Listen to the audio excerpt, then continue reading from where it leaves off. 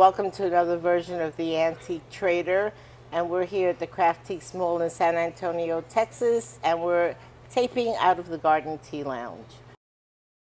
And my guest here today is Marianne Torres, and she was a school teacher previously. She's going to talk about that in 2 minutes. But we're going to do a program on featherweight sewing machines. Marianne, welcome to the program, and I'm glad you're here. Tell us, from teaching, what led you into this? Tell us a little bit about your teaching background. Oh, well, thinking about what I wanted to share with you today is about my little hobbies. Teaching was one of my careers. I've been retired now for about 8 years. And now I'm able to get back into one of my little hobbies in sewing. And I'd like to just share my little Singer sewing machine featherweight with you. And so what was your hobby while you were teaching? Did you sew a lot for the kids to show them things, or class projects or anything like that? No, my little muse, if I could use that word, was having tea parties with the children. When I was allowed to. It was just some way for me to teach them a little etiquette, bring out my little tea sets, and have fun with the kids. And I feel that I'm looking forward to grandchildren and being able to continue working with children in that way. Is that something that they enjoyed, having tea? What did you have set up for them and everything else? Well, I would have to say I had about 24 children, boys and girls, second graders and third graders. I would first set up the table as a surprise for them, and it would be a long U-shaped table.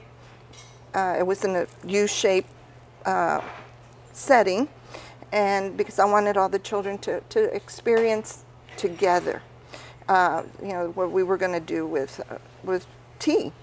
And they were all surprised. The little boys were a little bit more shy about it, had not been exposed to too much before, but they did wonderfully. And I would have little tea sets for every single child. I would have to show them how to hold the little teacup and how to sip from it. That was kind of the beginning for me with tea. And okay, so how did you get into your hobby? Did you entirely retire, or did you come from working with the kids, to sewing? Well, I've always sewn. I have always sewn. As a young girl, 15 years old, I was in high school. I would sew before I did my homework. I would wear a little A-line dress that I would sew. Every day I wore something new, and learned that from my mother, from my aunt, my grandmother.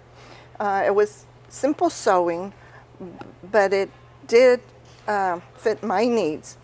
It was important for me to have a little new dress every day. I would even cut patterns out, multiple patterns. I'd just lay the same pattern on several pieces of material.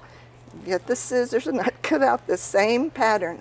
Very easy. I had it down real well. It became to 15-minute dresses. Yes, putting in zippers and the arms, you know, the sleeves, the little sleeves. Back in the 60s, you know, we wore little A-line dresses, very simple. So did I. You did too. Yes.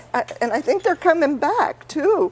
And they were so great because during my summers off, this is what I would do unless I would go someplace. I would stay home and I'd look forward to sewing all my dresses and everything else. And remember, they used to have the bags in the 60s with the fringe, Woodstock type of thing. Well, I would sew my bags for school to match my clothes, and I'd get all prepared, and every single day for 300 whatever days, I would have one individual thing to wear. There you go. and you must have experienced the same thing. Tell us did. about your featherweight machine here. Well, let's see. I think now it's about 1970. I'm married, 20 years old. I got married. Since I like sewing, I saw this at a flea market. This little machine is a Singer featherweight machine. It comes in its little case to carry around. So in the research that I've done, the black Singer sewing machine featherweight was first produced in 1933. There were 4 manufacturers. One was in Scotland, one was in New Jersey, one was in Canada. Let me think where the other one is. I'll have to get back to you on the 4th one. But this particular one has a serial number. So they all had a serial number. I was able to find the year that this particular one was manufactured. Oh, I'm excited. Tell me, what year was it in? 1954. This one is from 1954. They stopped producing them in black, which you see with the little gold motif right here, in 1961. So after 1961, they started producing them in white or beige. And you might find others in the paper, in a magazine. So this right here that we're looking at is a 1954 original? Original, oh yes, original. This one was manufactured in New Jersey. You can find all that on the web, which is so nice. All these attachments that are right here, they show you how to use them on the web. And I have not used them. I just did my front and back stitches. Didn't use any of the attachments that are right there. But I'm going to now. This is the serger? No, it's made to when you pleat something, to make pleats. Yes, but I'm not. The ruching. Okay. It's made for ruching, and let me see if I can tell what this one is. This one is for. No, this is not. This is a zipper foot. No, this is the one that you do the binding at the edge with. Well, I haven't tried any of those. My grandmother was a designer, and so was my mother. So I could tell you, I did a lot of sewing, and they ripped up a lot of my zippers. Oh. So this doesn't look like a zipper foot, because the zipper foot. This one might be the zipper foot on here already. Okay, yes. That is the zipper foot. I can't see with all my glasses. Okay, no, that's okay. Yeah, but that's a zipper foot there. Because I know how to graduate the tension on these. Yes, that's because important. they run just like the big Singer sewing machines that my grandmother had and my mother had. My mother had a pretty professional one that comes with that big table. And my grandmother had one that ran with the spindle on the foot. Yes. But that's a lot of work on your ankle. I tried that, and I wasn't too happy with that after a while. But the others were electric, and they were like this, but they were a little bit larger, and you carry them, the one with the big cases. But were those considered featherweights, even though they had their case? I don't know. I don't know. This is the first that I've seen this tiny like this, and yours seems in mint condition. Have you taken it in for repair or anything? I did at one time, just to replace the belt on it. It originally had a leather belt on it, and you know they tend to. I mean, it's the belt should be very easy to replace. Yes. If you get the model of the machine and go into a Singer sewing center, you should be able to get what it originally had. Yes, because the one of the things about these, the belts break an awful lot. Yes, they do. And the one I have on there right now looks like a newer belt that I probably did have replaced, but not. I don't think it was the original. Well, when you had it replaced, you should have purchased 2 extra ones. Well, talking about purchasing 2 extra ones, I found another little machine just like this one, and I purchased that one. So now we have 2 machines, and Because I just fell in love with the size and the work that it does. It looks like it sews amazingly. It I does. know this will be my next thing, hunting for one of these, because you're the second person that I have on this program. I had a lady that did quilting. Her name is Ellen Hernandez, and because of her, she inspired my curiosity for this. So you became passionate about your machine, and now you're starting to collect them. I'm collecting them. I do let my sister use the other one. It comes in its own little case like this one. Is it similar to this one at all? Yes. That one is a 1951 model. So when this one was manufactured and put out to the public, they only made 5,000. So it has a year. The birth date on this one was in April of 54. So my sister's is from 1951, manufactured at a different time. Very similar. They do tend to change the little gold markings on it from year to year. Actually, this particular black one, they kept it for about 5 years, looking the same. And then if you find other models, say 1960, you might find a different type of stenciling for the gold part on it. Let me see. They're beautiful, and as I've heard, the ladies used to use them because they used to have tea parties. Yeah. And they used to get together to be able to sew their laces, their collars, their gifts. A lot of quilting was done on these. 20 or 30 ladies would get together, all from the community or whatever. And one would cut patterns, and they'd sew, and they'd sip on tea. So, but this is amazing. I love them, and I know I'm going to be looking for one. If anybody's selling one out there, I very much would like to have one. And now when we come back, we will be talking about teas and tea parties. So don't go away. We'll be right back. Okay.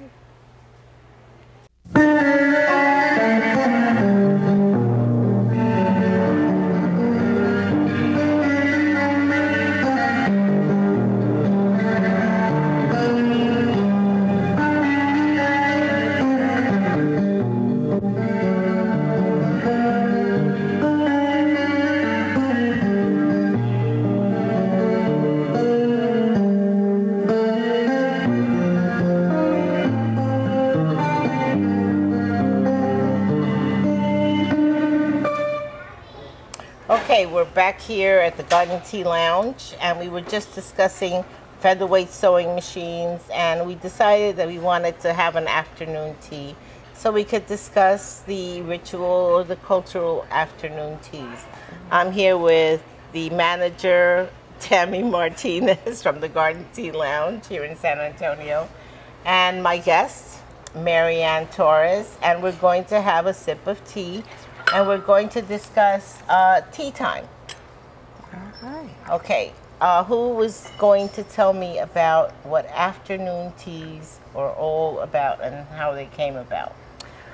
Well, I can mention a little bit on Could that. you please?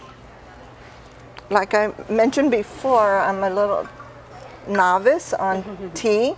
I don't know all the history of tea. I can help a little bit.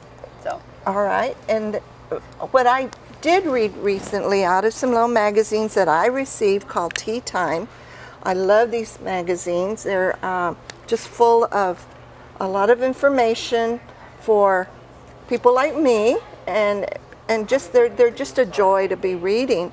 But I did read that tea was served because there really wasn't activities to do, like back in the 1700s, 1800s, say in Britain, Europe areas, that tea was served as an activity. It was served, and coffee was also served, but mainly tea. So that's pretty much what I know. Like I mentioned, I'm just starting out, doing my research, reading about tea. Do you have something that you might add to Sure. that? Well, in 1840s, you got the 7th Duchess of Bedford. During this time, they did not really have like a lunch time. They had their morning meal and they had their dinner meal. So dinner was about 8 o'clock. So that's a long stretch between breakfast and dinner. So the Duchess always wanted something a little, she got hungry around 4 o'clock, you know, so she would have them to bring in some tea. Just, you know, a couple little tidbits, little sandwiches and things. So, so around 4 o'clock, that's what she would do. And then she started saying, well, you know what, I don't want to eat alone, but she was in her boudoir. So she said, let me invite some friends. So she invites her girlfriends over, and they sit in her boudoir and have tea with her. And so basically that's how afternoon tea got started. She kept that up and the other ladies kind of caught on, and so it moved from the boudoir to the drawing room, and then it just became a tradition of afternoon tea. Another thing, when ladies used to get together for quilting and would be sewing and whatnot, they bring their sewing machines and whatever, and it would become a tea party. Okay. Yes. They'd bring out their favorite whatever to serve their tea in, and that's how the ladies would collect cups and saucers, one of a kind, unusual kinds. And it seems it's become a real tradition to go over there and have tea parties for the children at their birthday parties. Because that seems to be very popular nowadays. I know I grew up with tea drinkers, and I love espresso coffee in the morning. But usually in the afternoon, it's either iced tea or a cup of tea. Never with milk, cream, or anything else. I just like nothing else. But I had an experience here on taping my first program that I was hoarse, I was sick, I couldn't speak. And they kept giving me tea with honey and tea with lemon. Tammy bought me a cup. The owner, Liz, here bought me a cup. My son bought me a cup of tea with honey, and everything was fine. I said, well, I'm going to go home and rest and whatever. I went to bed early. 5 o'clock in the morning, it was like, yay, everybody line up. I was ready to party. Then I realized, I am drunk on honey. And now I know how the bears feel. That's why after they have honey or whatever, they're all, yay, let me climb up the tree. Nobody will catch me. And if you come to catch me, I'll swipe you. Get away from my honey. Right. Yes. But that's why it's all about the tea. Not all about the sweetener in the tea. Yeah. Let's be No, clear. and that was quite an experience for me, because I never came to the second thought that you could get actually drunk on honey. Well, you know, you can actually get drunk on tea. There is a tea drunk. Oh. Yes, there is. What is that tree that they use in Ayurveda that is one of those that gives you a high? I forgot the name of it. You should, Are you talking about mate? I believe Yerba so. mate is in a tea. Well, it's herbal. It's not made from the tea leaf, so it has coke in it, and so that's how they get the workers to work. You know, drink your mate. That's But that's I haven't read that in any of these yet. Yeah, it's but- probably not going to be in those, but that's indigenous to Argentina. So Oh, mate, okay, but yerba mate. mate is spelled, how do you spell mate? M-A-T-E. It looks like mate, but it's mate. M-A-T-E. Oh, because mate is kill in Spanish. Okay. So it's a killer tea. Yeah. Okay. So, Good way to put it. but anyway, so how do we come down to tea time? How has it diminished, or has it increased in popularity? It really has. I mean, we do so many tea parties here. Just a lot of tea parties. I mean, at least several a month. And I think that the ladies just really like the daintiness of it. They enjoy the teacups and saucers of, you know, we just use different kinds, and they just love the little petite things. So I think we just kind of like that. It's I girly. think it's wonderful. Take a look at these little dainty things that we're going to be touching and whatever. I mean, it's beautiful. And I think it's just reminiscent of our childhood, and it's like you said. I mean, because growing up, I had tea parties. Me and my siblings were 10 years. Me and my sister are 10 years apart, so she did not want to have tea parties with me. So I had tea parties with my dolls. You know, my dollies and my bears, and I just always wished I had, you know, other little ones around me to enjoy my tea parties. And so now as an adult, I pour that passion into the tea parties that I do here. Well, when I visit with, my father's Irish, and when I visit with my father and I would visit with my mother, they would invite me for tea on Sundays. And it was a usual thing Yeah. to have a piece of cake and some tea. Would you like some tea? Not coffee, but tea. So I miss that, and now when I get together with my daughter or my father or my son, says, can we share a cup of tea? And says, sure, why not? Yeah. Well, it's a socialization party almost. You know, you're conversing. We're having fun just being here right now. Having and it's beautiful, you know, just to see the colors and the conversation. And what I think is picking up a lot now is meeting ladies here at Craftiques that have little socials at their home because they're getting together to do crafts. Bring your sewing, bring your needle point, bring your whatever you're working on, and then we'll have tea afterwards. So if it had stopped for a while, it's starting up again. Well, I think here at the Garden Tea Lounge, it's very encouraging because I've seen ladies while I'm going through the booths and things like that. They'll sit here and knit and crochet. The crochet club comes here. Right, the knitters. Yep, they come here and they sit. And there's like 3-4 tables of them.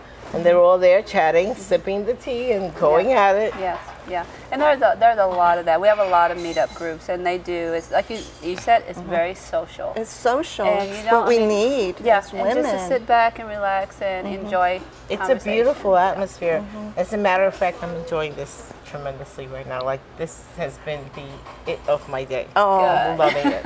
It's a good memory, you know. It's something good to put you to sleep at night, thinking back on what you did during the day. That is it's so just great. so pretty. So I guess we're through, and we're going to drink our tea right now. And here's to you, and I'd like to offer you some of my tea. Now, don't forget to continue collecting, and remember that history is in the heart of the collector. And I'll see you on the next program. Thanks for watching. What a joy. This is so nice.